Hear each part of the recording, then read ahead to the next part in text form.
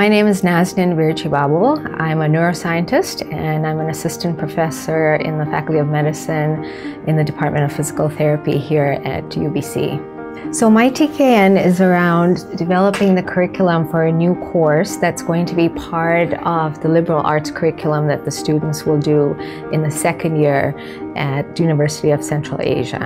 And my course is called Brain and Behavior. Yeah, so I had an incredible experience. So the second year curriculum has been designed by faculty who have come literally from all over the world.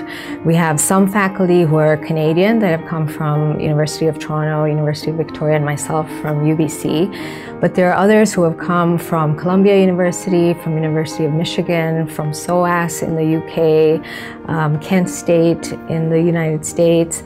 So it's a really international faculty that the previous dean, Arif Kachara, put together to create a curriculum that is really a liberal arts program that covers everything from sort of a spectrum, from political science to the history of Central Asia to the culture and the music of Central Asia. There's also a course on international citizenship. So all of these courses that make up the liberal arts curriculum kind of try and put a focus on Central Asia and how Central Asian history and politics and the region, the geography, the culture, and how that relates to the rest of the world internationally. So trying to, show the uniqueness of the Central Asian historical, political, cultural kind of milieu that it's based on. My course is the only science-based course.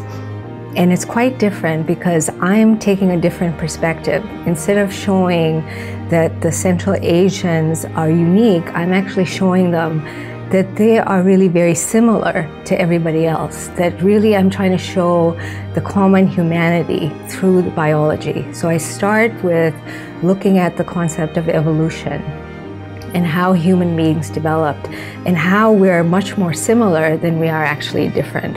There are, of course, cultural reasons why there are differences, historical reasons, many, many reasons. But in the essence, we're really the same across the world in terms of how we interact as human beings, but how we share our biology, not just with other human beings, but also within the animal world in terms of the apes, the primates.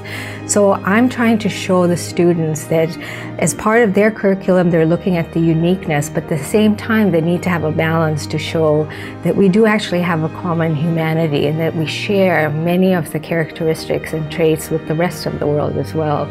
So putting that together, I think will give them a nice balance to show the uniqueness of the region, but also the similarities that they share with the rest of humanity as well.